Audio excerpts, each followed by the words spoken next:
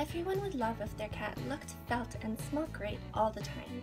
Bathing does all of that, so why not bathe your cat? Exposure to water will strip the natural oils from your cat's coat, leaving it dry over time and potentially even itchy. We use this WhiskerCity product. This is a waterless shampoo. We can put it on his coat. It is safe for him to ingest and groom himself after, and it leaves him smelling fresh, but not too perfumey. I'm allergic to perfume. And silky. Dexter is a short-haired cat and generally doesn't need a lot of assistance grooming. However, sometimes cats get dirty, and it's great to give them a fresh start to grooming. To help with shedding in between baths and to look super silky, we use this other WhiskerCity product. I just wipe this along his coat, then I give him a nice brush through, and I wipe it once more. I find them to reduce Dexter's shedding for a few days at least. A brush. The shampoo, the in-between care, and a reward. Start by gently but thoroughly massaging the shampoo into your cat's fur.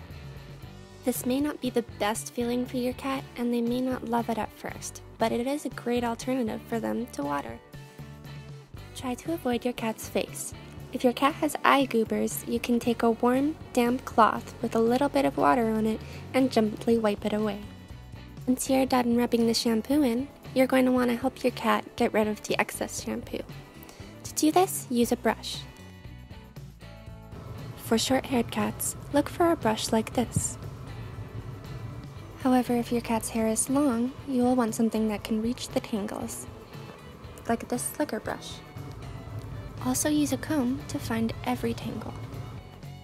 Especially with thick or long-haired cats, you want to try to start brushing them from the bottom of their coat up. This will greatly reduce tugging and make the brushing easier for you too.